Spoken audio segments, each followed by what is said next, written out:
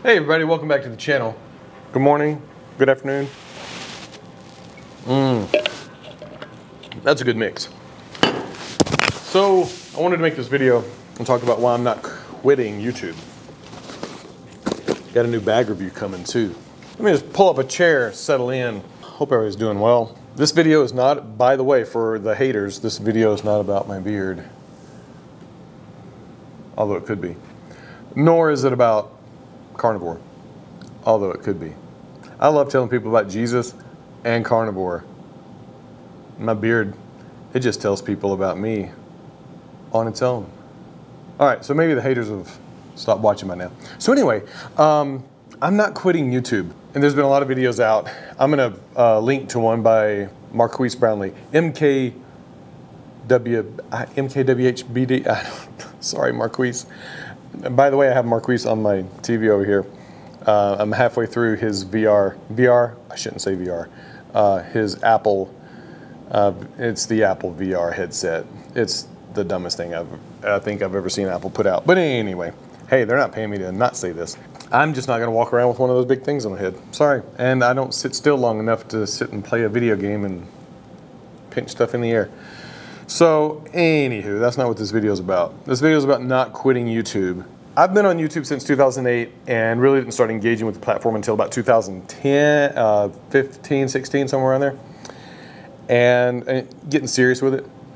But, like I said, I've just recently reached 1,000 subscribers.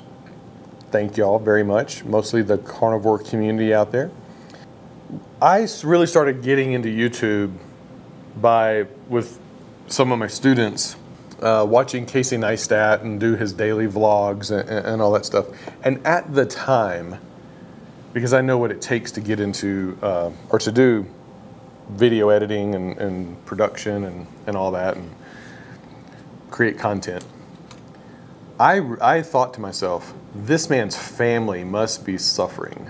Like, his marriage, either they have a rock solid marriage, and she's totally for this, talking about Casey's wife, or he's neglecting his family. And I think since then, Casey would say, yeah, he was neglecting his family. And so obviously he's pulled back to spend more time with his family, and I admire that. I admire the self-realization, like, they're more important, the videos are not. I used to listen to a band called Poor Old Lou. Great guys, musicians, from the 90s, early 2000s. And they weren't making it as a big band. And these were all young guys married with children. And they were like, you know what, we're not making it as a band. It's not paying the bills. We need to put this hobby or this dream aside and go provide for our families. And I totally admired that about them. They're like, hey, we're not a band anymore until we can be a band, but we need to go provide for our family. So I really just admire that. In response to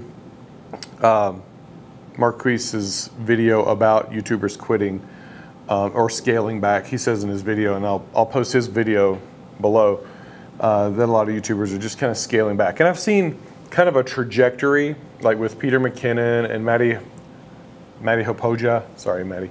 Maddie's getting off of YouTube. He may come back someday, but he's getting off YouTube. You know, the level of content and value they provide in their niche is amazing. But there's this kind of trajectory as the channel grows, they then can afford to plateau and then even step back and take time away. And it is a business. Marquise talks about it. It's a business to do this. I have a job. It's not my livelihood. I enjoy doing it. And so I'm not quitting YouTube. But I think a lot of YouTubers, young and even old, need to, whether it's any art form whatsoever, it doesn't have to be YouTube. You could be a painter, sculptor. If you're doing it at the detriment of the loved ones around you, then you should pull back. You should find that margin, pull back, especially if you're a husband or a wife and you're neglecting your family. Because in my mind, they come first. There's no job, there's no art or craft that I want to do that supersedes my responsibilities to my family or my desire to be with my family. Like I sometimes joke, like I wish another pandemic could come through so I could spend time with my family, more time with my family. And so I'm actually looking at ways for the next 20 years, just kind of planning the next 20 years, how can I be even more present and spend more time with my family and us do things together, road trips and things like that. Because I only get one shot at being a husband and a father. So anyway, I'm not quitting YouTube. I'm not even scaling back. I actually might ramp it up a little bit. I have a little bit more margin in my schedule, in my life, where I could ramp up my YouTube presence. And I don't have a niche. I don't know that I've ever had a niche. An interesting side note, I'm a painter at heart, so I went to school for graphic design and painting.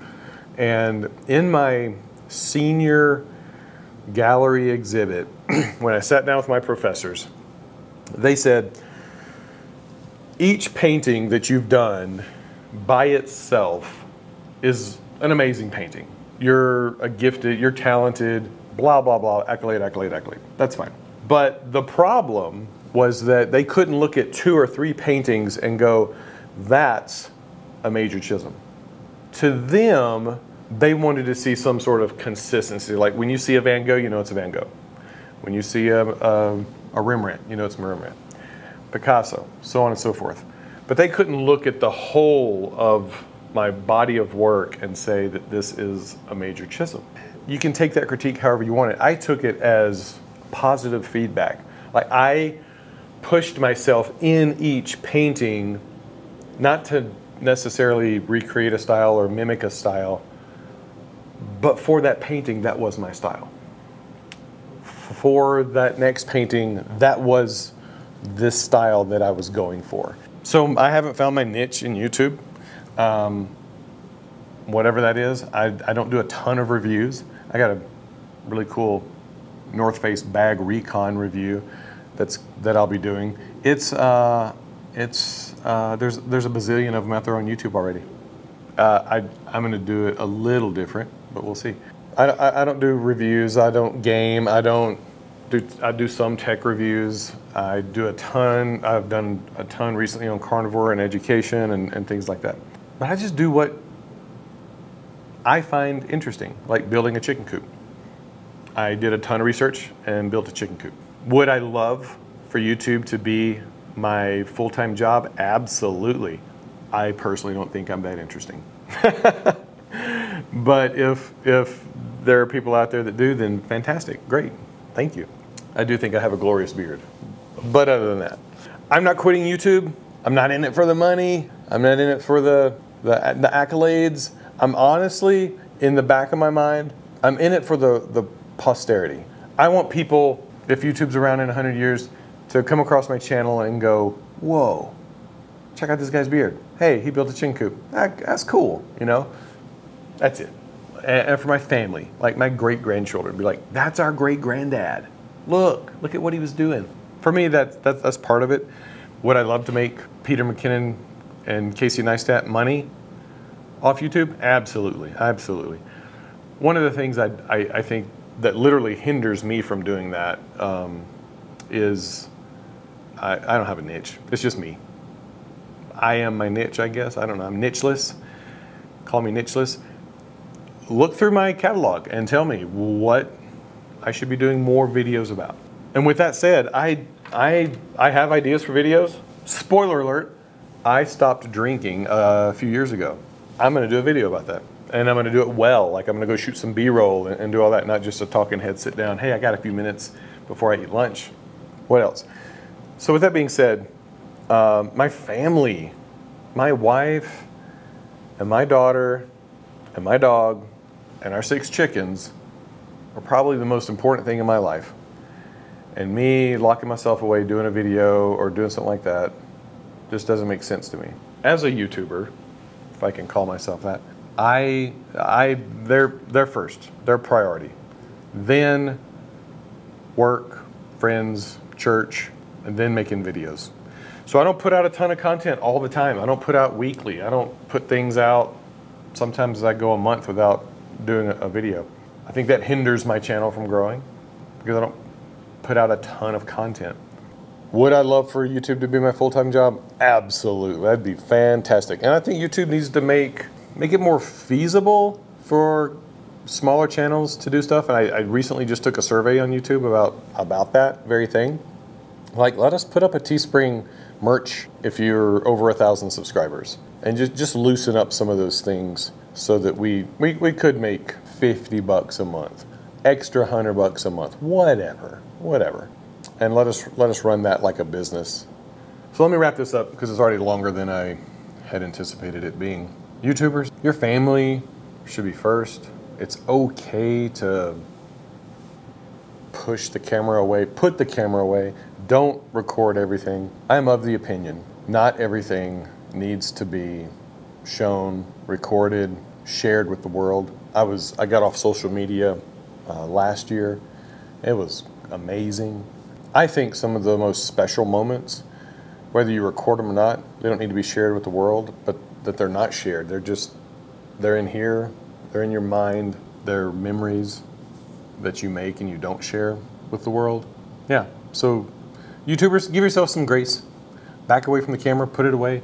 I love it when, I'll mention a YouTuber. I know nothing about him except that he makes wonderful videos, and they're not every week. They're maybe once a month, maybe twice a month. I'll mention his channel, Hacksman. Hacksman puts out these fun videos. His family's included in them, and they just do some fun, like homesteading kind of type videos. And he's funny. Like, we have kind of the same sense of humor. And I love it when I get a notification, Hacksman's got a new video. And it's been a week or two or a month. And I'm like, oh, I need to make sure I go watch that because that anticipation builds. I would prefer to follow someone who isn't always constantly putting out content, because then that gets lost in the minutia of all the other stuff that's going on, and then I forget and stuff like that. I forget to go back and watch the content. I say all that to say, I ain't quitting YouTube. Thanks for watching. I'm on YouTube. I'm not going anywhere, but I'm not one of those YouTubers that's gonna just destroy my relationships, frustrate my family, record everything all the time, just to get content out. I'll put content out when Yeti pays me $1 million to promote their work. I'm just kidding. I bought this myself. Subtle ad. All right, guys, thanks for watching. It's not a carnivore video, although I am down from 235 to 204. My goal is to be below 200 by my birthday, which is coming up in February. North Face Recon bag review after I've used it for a little bit, and why I quit drinking a few years ago. Alcohol. I'm drinking the mess out of some coffee and some water. It may or may not be related to carnivore. You'll have to check back and see. Thanks, guys. See y'all soon. And roll the beard. See? Marquise Brownlee. MKBWHD. MKBHD. MKBHD? MWKBHD. Marquise Brownlee. MBKBHD. Peace, brother.